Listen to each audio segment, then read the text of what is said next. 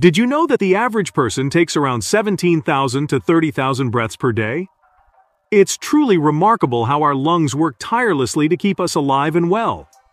In our busy lives, it's easy to forget about our lungs. Pollution in the air and sitting too much can affect how well they work. That's why it's smart to do some simple things to keep our lungs strong. In today's video, let's learn about some of the essential tips for stronger lungs and better breathing. Whether you want to be more active, handle breathing challenges, or just feel better every day, these tips will help. Let's begin. Number 1. Freshen up your surroundings. We usually don't notice, but we often have some hidden stuff in the atmosphere inside our homes, like dust, pet fur, mold bits, and sometimes chemicals from cleaners, insect-killing sprays, and furniture paints. These things can make our breathing harder, and can even cause lung problems in the long run. But here's the good news. Air purifiers can help.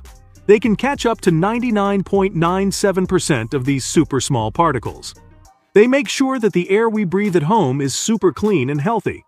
Now bring in a touch of nature with indoor plants. They're not just for looks. Plants like spider plants, snake plants, and English ivy also help clean the air.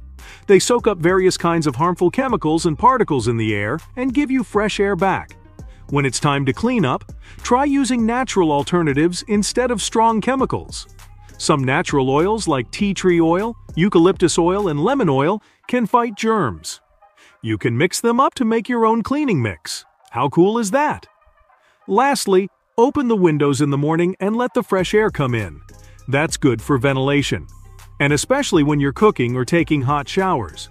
They help keep mold and other harmful things from taking over. Before we move on, please take a moment to subscribe to the channel and hit the bell icon. If you find our videos helpful, please support us by becoming a patron. Number 2. Keep yourself hydrated. Taking a sip of water might seem simple, but it's actually very important for your lung health. Staying hydrated does more than just quench your thirst.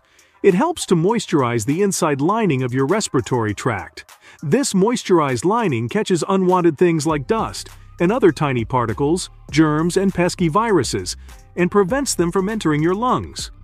But when you are dehydrated, it cannot just cause irritation in your throat and respiratory tract, but also make it easier for the harmful stuff in the air to reach your lungs. Remember, hydration isn't the same for everyone. Some people need more, some need less. As a good starting point, aim for around 8 glasses of water each day. Also eat watery foods like cucumbers, watermelon, and oranges. And have you ever tried herbal teas? They are not just hydrating, but also contain many beneficial compounds that can be really good for your respiratory health. Some examples are thyme tea, oregano tea, peppermint tea, and eucalyptus tea. Number 3. Practice breathing exercises. Engaging in breathing exercises can really help your lungs. These exercises optimize lung function, allowing for better oxygen intake and efficient expulsion of toxins. Breathing exercises can be done anywhere and at any time, even while relaxing in a comfortable chair. Establishing a routine with these exercises enhances lung function and reduces feelings of breathlessness. One effective exercise is pursed lip breathing. To do that, sit in a comfortable chair or on the floor with your back straight. Then inhale through your nose for a count of 2. It should be a slow and controlled breath. Then purse your lips and exhale through pursed lips, as if you're blowing out a candle for a count of 4.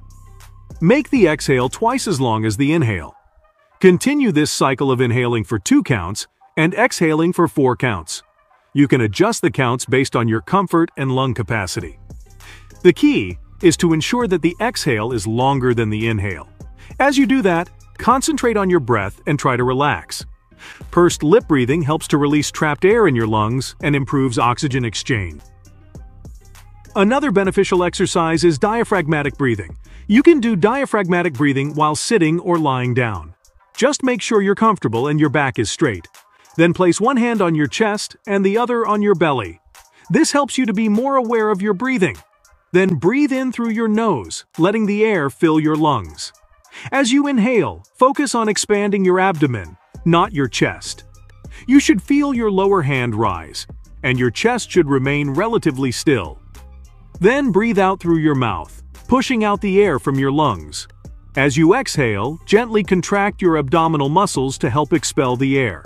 Continue this pattern of deep diaphragmatic breaths for a few minutes. Focus on the rise and fall of your lower hand as you breathe.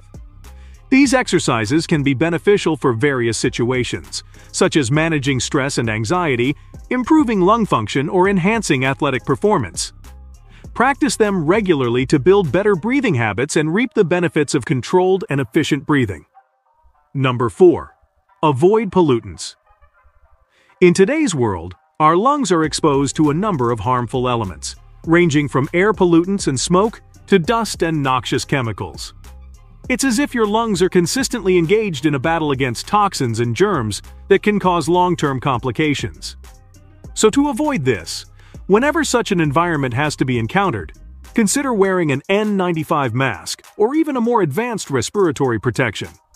This precaution becomes particularly important during peak pollution periods. Use fewer artificial air fresheners and cleaning products with lots of chemicals. Also, consider getting air purifiers to keep the air inside your home clean and fresh. When you go outside, keep an eye out for a report that shows the Air Quality Index, which is a measure of how clean the air is in your area. If the report says the air quality is really bad, then avoid going into that place, or at least use a mask for protection. Number 5. Regular exercise. Regular exercise is a great way to keep your lungs and heart healthy. This helps your lungs take in more oxygen and makes their breathing muscles stronger. Activities like brisk walking, running, biking, dancing, or swimming give your lungs a good workout. This helps them work better and more efficiently. Adding more to it, strength training can also help your lungs. When you focus on exercises that make your core muscles stronger, it keeps your chest in good shape and makes breathing feel easier. Start exercising at an easy pace and gradually increase the intensity. This way you can avoid any unexpected problems or injuries. Number 6. Healthy eating. Ever heard this old saying, "You are what you eat"? This also stands true for your lungs. What you eat affects your lung health too. Fruits and vegetables like carrots, bell peppers, oranges, strawberries, and broccoli contain many antioxidants like vitamin E, beta-carotene, and vitamin C. These compounds provide protection against free radicals. These free radicals can badly affect your lung cells and make chronic lung issues go worse. Moreover, there are omega-3 fatty acids in fish like salmon, sardines, and mackerel, as well as in flax seeds and walnuts. They are responsible for providing help against inflammation in your lungs. Moreover, if you are a little into foods like onions, ginger, and garlic, they can help clear up mucus in your lungs and throat.